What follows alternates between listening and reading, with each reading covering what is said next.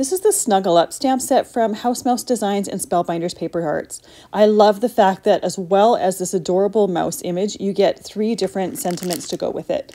There's one that says the snuggle is real, one that says sending hugs, and the last one says miss you.